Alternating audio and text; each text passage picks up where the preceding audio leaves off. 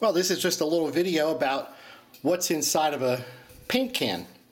So I had one left over from work, just a little regular spray can of black spray paint. And so I cut the bottom open to see what's inside of it. And it's empty. Actually, not a whole lot in here at all. There's a little plastic pickup tube that goes from the spray valve down to the bottom of the can to pick up the paint. And here's the nozzle itself. So just like other spray cans, the spray nozzle goes down inside the hole. And you can push it in to get the paint to come out. And they just twist right off. So what about that rattle? Well, there it is.